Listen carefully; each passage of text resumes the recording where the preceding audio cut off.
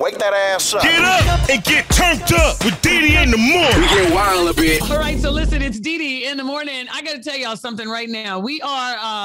We're excited to have these guys on the air with us so we can get into some business and find out what's happening. They are the biggest group right now.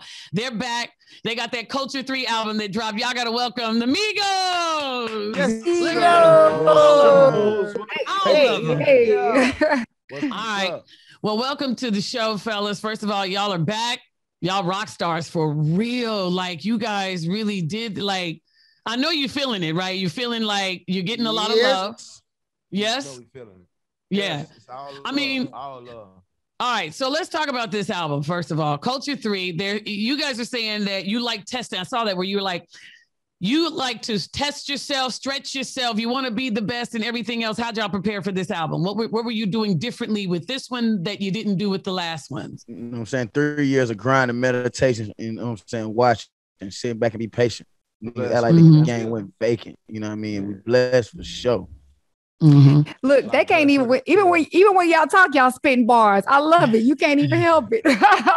Hey, just flowing out, baby. So here's the thing. You know what? Y'all came out. I mean, this Culture 3 is just in time. Of course, as everybody's opening up, the world's opening up. We'll talk about y'all's big event you have going on coming up in Vegas and all that stuff. But did you guys do any of this writing? Did you do a lot of writing while you were in lockdown last year? Straight locked in. We went different places. Went to LA for a couple months. Went to Miami. Just going different places, catching different vibes, locking in as a whole. Just working. Mm-hmm. Creating vibes, baby. We don't write though now. You know what I'm saying? I ain't seen a pass in high school. I ain't seen a pen in a pass. Are you serious? Yeah. Oh yeah, we plugging it in. Y'all just okay. Wait a minute. Wait. Let me get this straight. So once y'all go into the studio, it is what it like. That's it, or you all keep it in your head. Like what? Yes, and I head. The vibe of the beat. You play that beat, it gonna come right to me. You play the beat, it's coming off. Well, damn. Man, let me. That's crazy. That's talented now. Damn. All right now. Come, you invited to one of these sessions to see this magic. Oh, good. Really? Oh, I want to come to one of your sessions. Wait a minute. And what do you have at your session? Make sure I'll feel comfortable. You have something to drink? What else? What y'all got going on at your session? You know what I'm saying? We got good people. Just make sure you comfortable, baby. We roll out the red carpet. You just let us know what you need. Okay. I'm coming. I would enjoy that. I'm serious. Go ahead, Jade.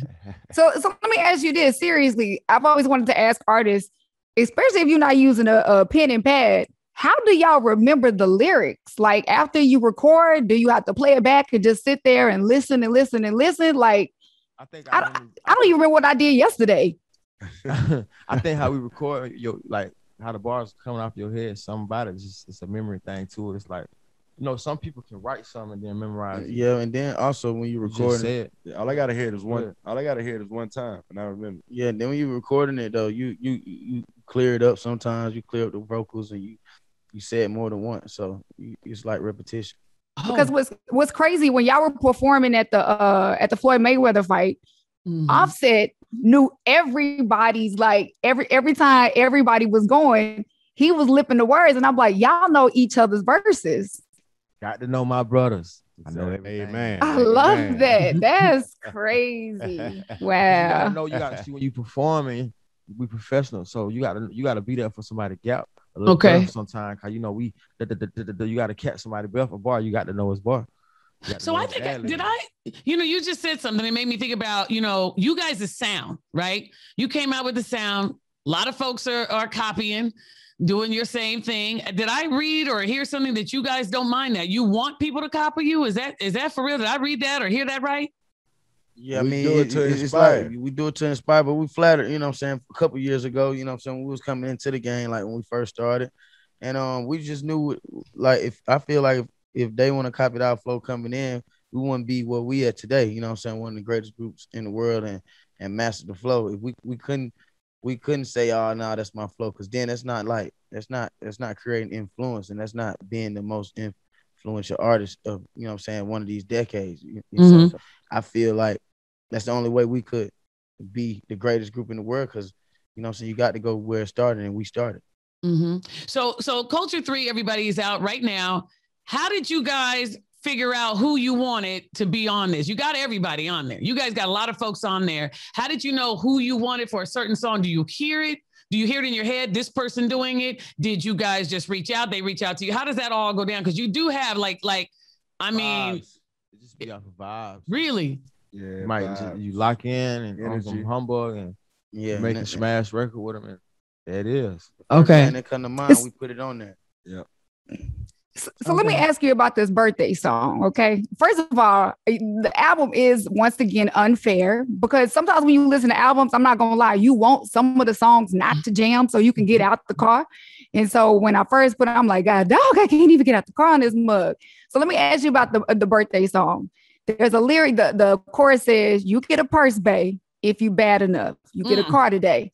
So I want to know what qualifies a woman to be bad enough to get a purse and a bag? Like, what is that? What are those qualifications? What is a bad chick? Have my back. You know what I'm saying? It ain't really a beauty specific thing. You know what I'm saying? You have my back or you being I'm gonna beat up for you. You know what I'm saying? It ain't gotta be no material thing, but I'm gonna come up with the material because I'm loaded.